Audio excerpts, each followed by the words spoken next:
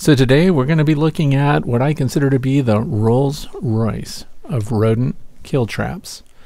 This video does not feature any kills in action, so if you're here to see that, this is the wrong video. What I'm doing here is reviewing the GoodNature A24 rat and mouse trap system.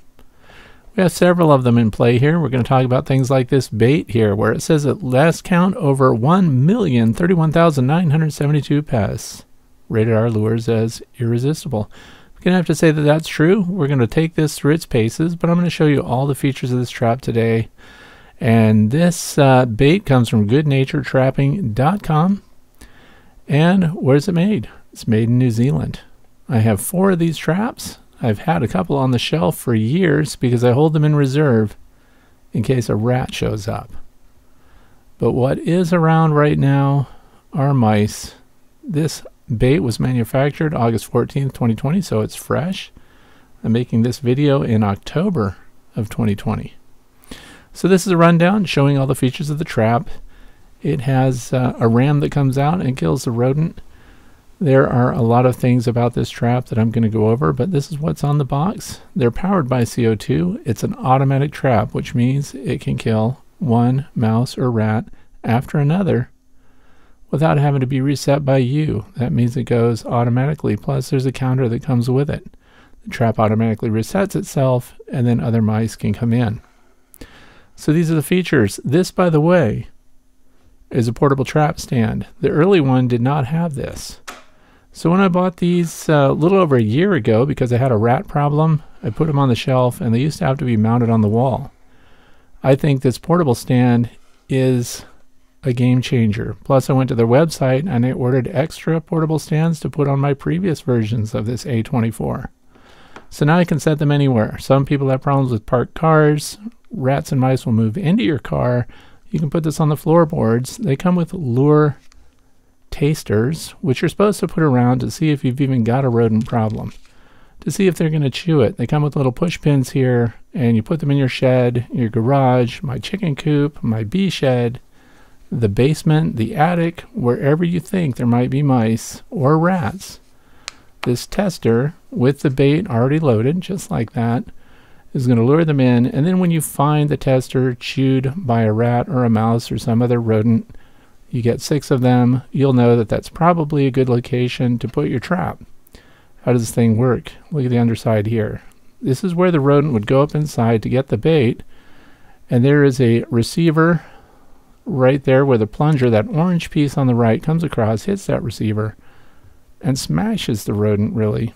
So there's no blood, and then the trigger is that silver pin that comes across there, and yes, I'm going to test it and show you how that works. And on the back side here, what drives the ram is a CO2 cylinder that comes with it. Looks like it's brass, pretty well made. This is an all-weather trap, so this thing can be out summer, winter, rain, heat, cold, you name it, and it's good to go. It's heavy-duty plastic, and this is the bait side here. You can put a cup in there with your own bait, or you can put the bait that comes from GoodNature. And I'm going to show you the bait from GoodNature. It's pretty good stuff, and it's pretty durable. If you're not happy with this thing, you can send it back. That's pretty good because these are not cheap. I have 4 of them right now. And it's the Automatic Humane Trap A24. It'll do 24 cycles. Look at that symbol there where it says not to put your hand up. They're not kidding. This will hurt you. So this is the CO2 canister that comes with it. It has threads on it, and it has enough for 24 cycles, as I said, with this trap, and it is 16 grams of CO2, carbon dioxide. It's made in Taiwan, and there you have it. Comes from Wellington, New Zealand, and I thought I would compare it with the CO2 canisters that you get that you might be shooting a pellet gun with, for example. No, you can't use your pellet gun CO2 with this unit. For one, those pellet gun CO2 bottles don't have threads on them, so you have to go with the GoodNature. Plus, if you use a canister other than the GoodNature CO2, it voids your warranty. So this New Zealand coin comes on this end. This is a bait pack that you put inside, and if you remove that coin, it's an automatic pump, which means it continually refreshes the bait into the trap bit by bit over a period of 6 months. I also got this bag of rat bait, and I'm going to talk to you about that later. And it says pre-feed your site. In other words, put little bits and pieces of that bait around just to see if you can get the rodents in the area interested in it. If they can lick it off the wall, pieces of 2x4, the wall of your basement foundation, things like that, then they'll recognize that smell, they like the taste of it, and they'll go seeking the trap. Now this is the old one. It shows how it mounts to the wall, but I like this freestanding mount much better because I just want to put it around. Plus, if it's not getting any action where you put it, pick it up and move it somewhere else. There's 2 holes in the bottom of it, so you can screw this to something so it doesn't get knocked over. And it also has vents on the sides so you can look easily to see if you have a dead animal in it. So we're going to test it start to finish here. I do have a mouse problem. I'm going to show you where they are. And by the end of this video, you're going to see how effective it is. And it looks like this thing is built too big. It's made to accommodate rats and mice, but as you may know, mice are pretty tiny sometimes. So I thought this thing was oversized, and I'm really hoping that they will consider making a smaller version just for mice.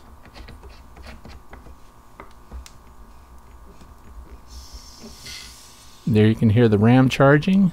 So the CO2 tank is engaged, screwed right up there. Plus we're going to put the counter on that. But this thing is charged and considered armed. Don't put your finger up there now because you will injure your finger, there's no question about it. Now we're going to put the counter on. I did observe some things about the counter. If you move it too high up the CO2 tank here, it doesn't vibrate enough for the counter to go off.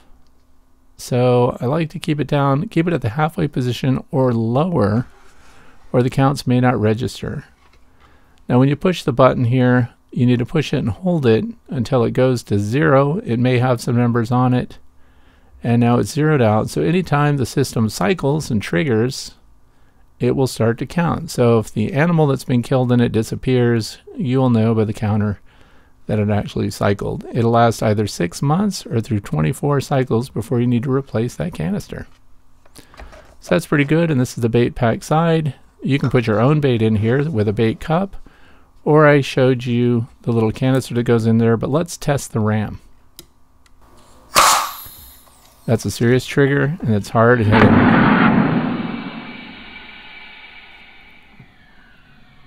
And of course that was a slow motion sequence of it cycling. This trap is not playing around. If you've ever met rats, they're formidable, they're powerful, they're dangerous. Rats will eat mice. Rats will eat other rats that are dead in a trap. Mice the same. So they're not good to have around. This is the automatic lure pump, and it refreshes the bait for 6 months. And I did have problems with it, I'll be honest to say, and that is that it kind of pushed out too much of the bait, and the mice couldn't keep up with it. Where if it were a rat, for example, it would eat the bait and get back up to the trigger position, and then of course trigger the trap and be taken out by that ram that comes across. This is what the bait looks like, and it's threaded on the end, so you want to make sure that when you put that in, it threads into the back of the GoodNature A24 trap. And this is what the bait looks like. It says it's chocolate, but it doesn't smell anything like chocolate. You have to replace the gas lure every 6 months. And also this shows the whole kit, everything that comes with it. And these are my chickens in one of my coops. We have 3 chicken coops. This one in particular has mice running around in it. How do we know? Because we see their droppings everywhere. And there you go. There's rat poo, rat droppings, mouse droppings. And they're along the walls of the coop. They go everywhere. So we're going to put lures up in here, even though I really don't need that step, because I know that the rodents are here. But I put the test lure up. Of course, my chickens came and picked it off later. Look at this guy underneath the drinker. That's a house mouse. Now, often we come across deer mice, but this is the culprit here, house mouse. You see one, there'll be plenty around. So that's what we're trying to trap. And I'm curious if the trap is too tall. But I put the bait there, and I put some teaser lure bits, little dabs on the walls there, so that the mice can start to eat that. We're also going to look at the other trap here. This is one that I've had on the shelf for, like I said, over a year. It comes with that bait bottle, Same thing, toxin-free lures. By the way, the bait is non-toxic, although people should not eat it. And the early one was marked rat and stoat A24 trap. So we're going to load this up with the CO2 canister again. I'm putting 4 of these out because for this review, I want to see how they perform under a variety of circumstances, all indoors of course. Although these do function outside, my target animals are already inside, in my basement, in my bee shed, in the chicken coop, and in the garage. So this shows the stuff that comes with it. It's set up exactly the same way, although this one has the wall mount, and there are stainless steel screws that come with it so that you can attach that orange wall mount bracket and then put this anywhere you need to. Hopefully where you found mouse or rat droppings.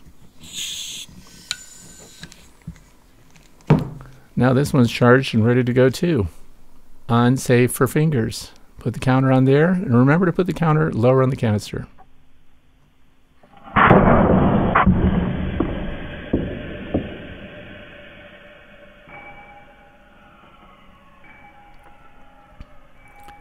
Now that was a really slow motion function there, and what you heard bouncing off in the distance was one of those stainless steel screws that took off. I should have removed them before I cycled the trap.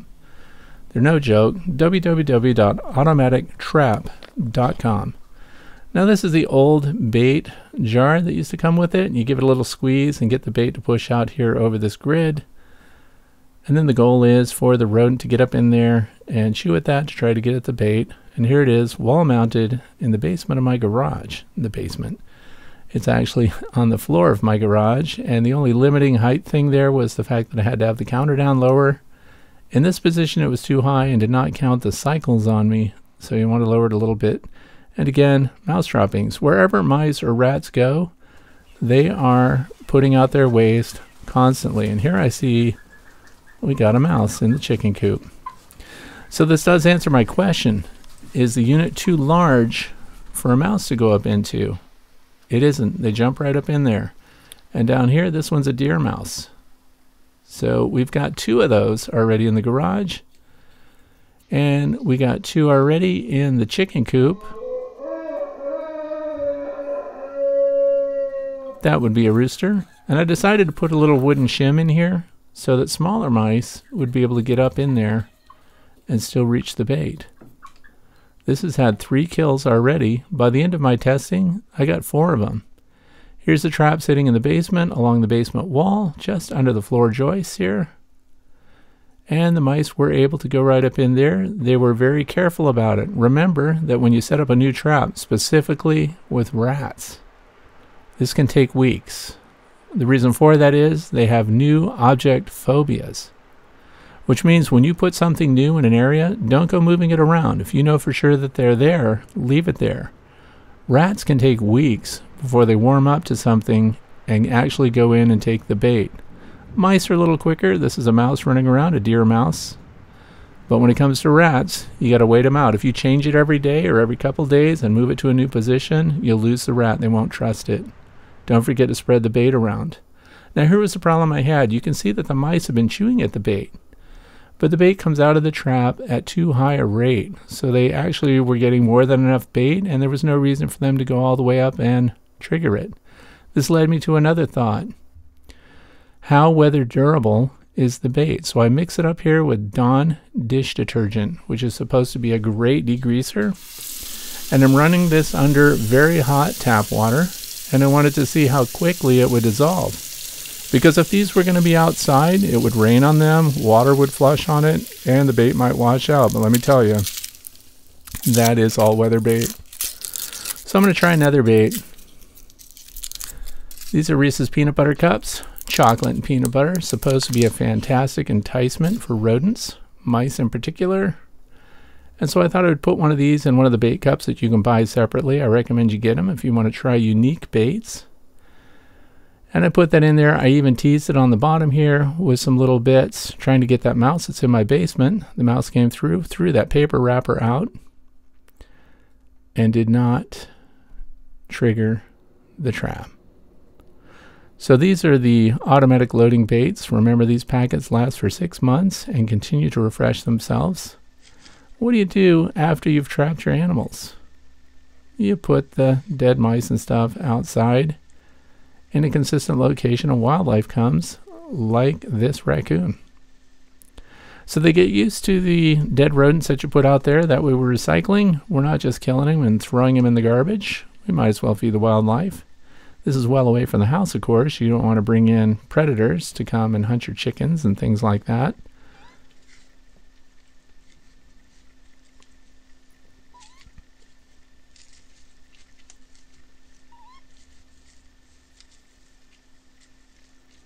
I think that raccoon was making happy sounds.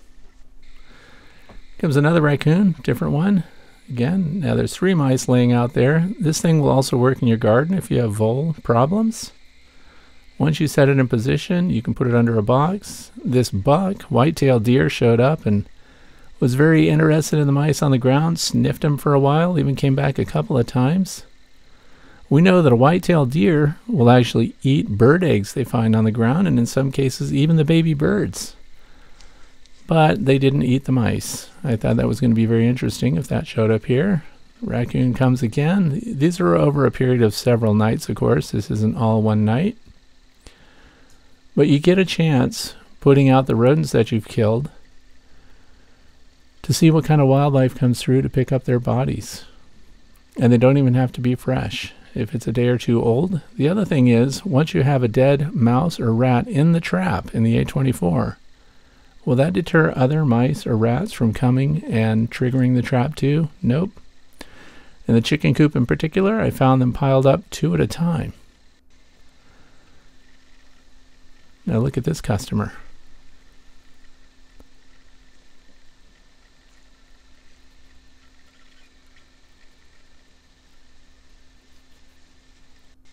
And here comes the skunk. Skunks are a cleanup crew. They like to eat all kinds of bugs, ground wasps, hornets, and they even like mice. Off goes the skunk. Here comes the buck again on another night. And I will share with you that I really did like the A24. These things are expensive. I looked them up on Amazon. Amazon has them priced currently too high. Highly recommend you go directly to the website. GoodNature is the name of the company. And here I laid some of the mice underneath a pile of leaves to see who would discover them first. And this tenacious little skunk dug right in there and found the mice. So you get your best price going straight to the website. There goes a possum. Walked through like it didn't even see them, but then seemed to have a change of heart, came back. Oh, look, there's food. Here's a fox. So comfortable he decided to take a seat and eat there. So you have a rat problem, you have a real challenge. Rats are smart. They pay attention to everything. Remember, new object phobia. Take your time, outsmart them, and I highly recommend you don't just set one trap, you set many. I have solved my chicken coop mouse problem. I have solved my basement mouse problem, and I have solved my beehive house mouse problem.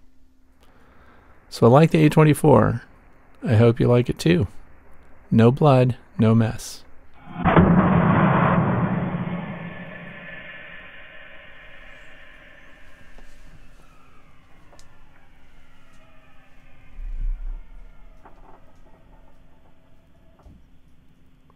The most humane kill trap you can find.